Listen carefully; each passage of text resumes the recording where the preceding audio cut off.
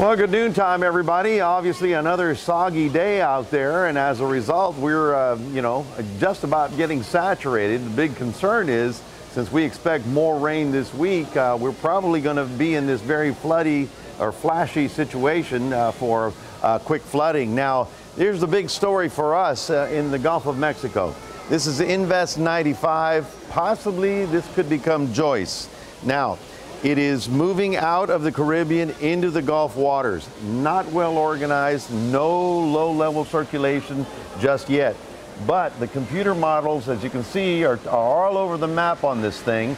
So some of them take them to the Florida Panhandle, some of them bring them to the Texas coast.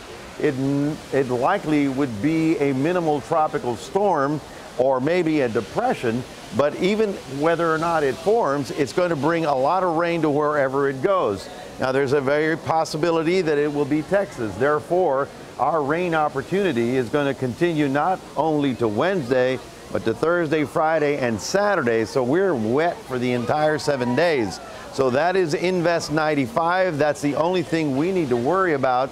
And of course, because we've had already this heavy rain, we may be seeing additional flood problems over the next couple of days. You know, roadways in the city are not so much the problem. It's a lot of people out in ranch country that are going to have to be dealing with flooded roadways and low-lying areas as well. So watch out for creeks and streams, especially as we get closer to the weekend.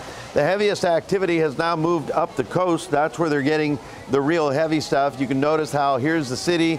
Much of our area is getting some light rain, but at least it's not enough to overwhelm the storm drains. Latest image right about there, right there at 12:09. You can see the south side here, little shower activity over the bay and crossing over to Portland, and lighter rain out in western areas of the county. Now, the stationary front and a broad area of low pressure on top of this is what has been causing all the rain. Well, if you can imagine the low pressure going this way, it takes the wind in this direction. That's why some of these computer models take this one north while others bring it this way. My honest opinion, how's that frontal system going to go through? How's that system going to go through that front? Big question mark there. But at this point in time, that's the one we're watching, and that will probably continue. This is what we can say for sure. It will continue our rain chances, whether or not it becomes a storm system, and more than likely the rain should stay in the upper coast. So meanwhile, we've got, of course, the huge problem on the Atlantic seaboard. As a Category 4, you might see 4 strengthen up to 5 by tomorrow, but then as it moves ashore, Friday sunrise, you can see it right there. So Thursday night, things go bad.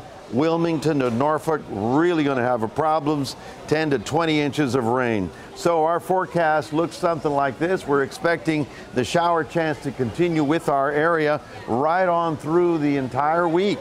In fact, through the weekend, you may see shower activity, and then there's your 7-day forecast with showers all the way through at least Saturday for another 4 to 6 inches of rain total.